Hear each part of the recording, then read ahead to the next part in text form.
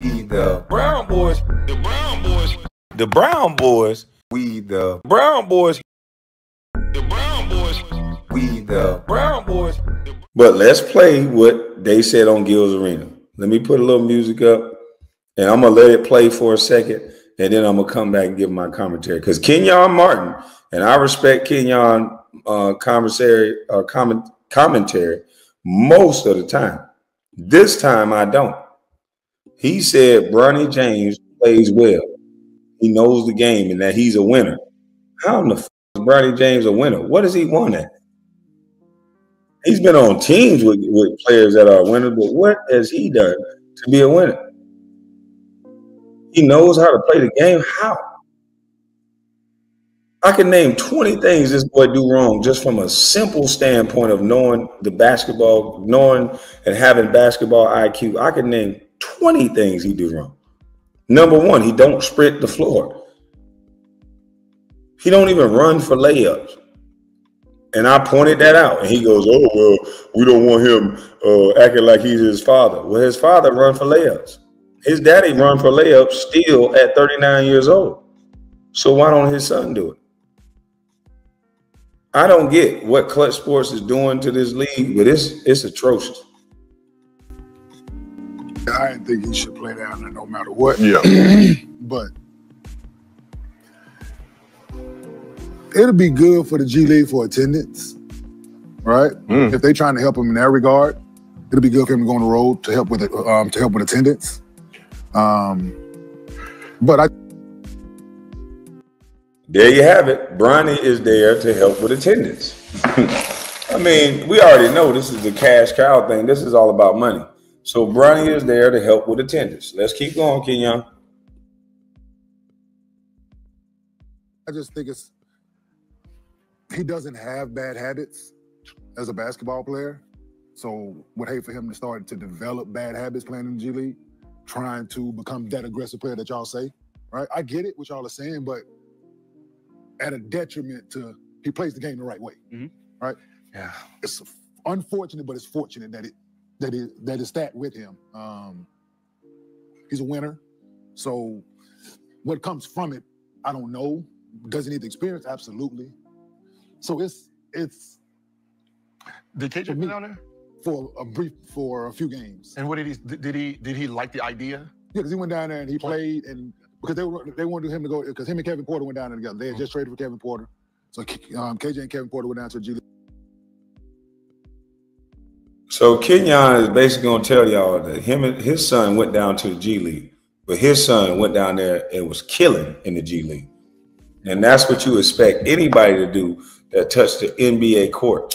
There's levels to this shit. You expect people to play in the G League that are not as good as the guys in the NBA. And then they play in the G League, which is a developmental league, until they're good enough for the NBA. Now, riddle me this. How are all the guys that left the Lakers roster, including Quincy Oliveri, better than Bronny James, but he's the one who got drafted? If the 55th pick meant nothing, but Bronny James is the one who got drafted, but he's playing worse than the people who did not get drafted, make it make sense. But wait till you hear Gilbert Arenas say he should be around Quincy Oliveri.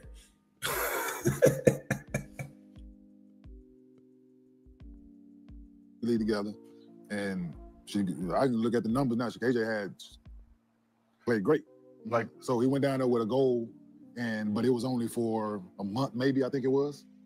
And this man Kevin Porter was out for a while and then got traded. Yeah, they played. Yeah. So they went to the G League together, and they went down there and destroyed the G League and went back and started playing right away. Yeah. So it was a plan, right? For it to be that, for him to have the green light to go down there and just work on your, just go do you, right? Yeah. That needs to be the message, I believe. If he's going to do it, let that be the message. Let him go on the road then. Let him help with attendance. Let him do that for the month or whatever it is going to be. You never know what he's going to become in that, right? Just get him back, but I just think it's bad habits around the G League, and how opposing teams gonna treat it. He might need that roughness. No, what I'm saying, like the road, like the Warriors, and you know what I'm saying, is the road built for his name?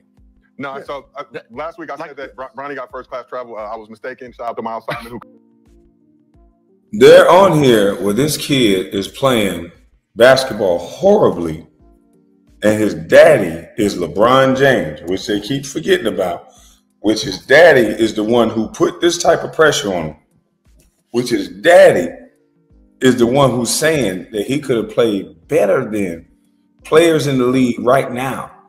And it was laughable.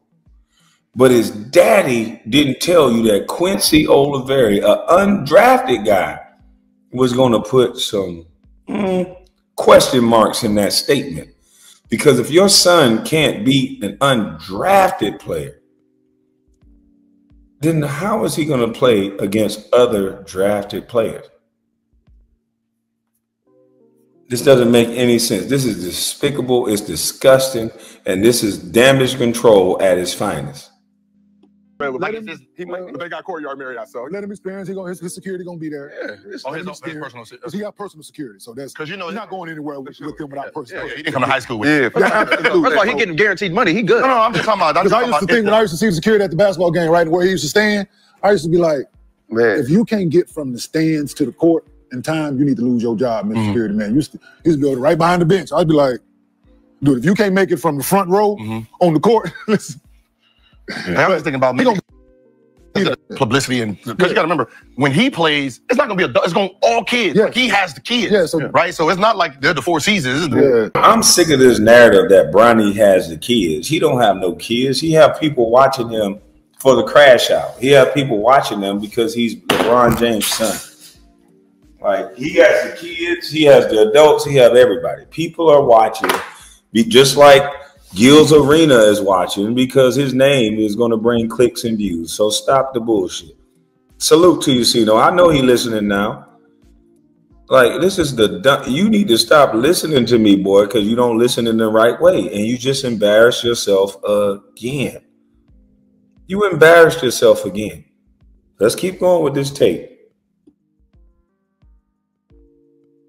Hotel, 6, whatever it is, I'm just exaggerating. Courtyard Marriott, the Bonfire family hotel. There's only one in a lot of them cities they go into. It's only one hotel. One hotel, so they know where they're going to be. It's a 3-star, and that's where they staying, right? Bring your lunch. Right? Some of them, like the Warriors, the Sacramento.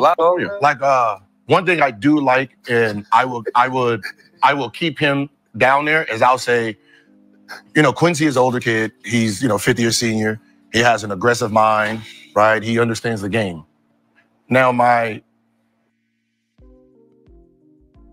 he would keep him down there because Quincy has an aggressive mind.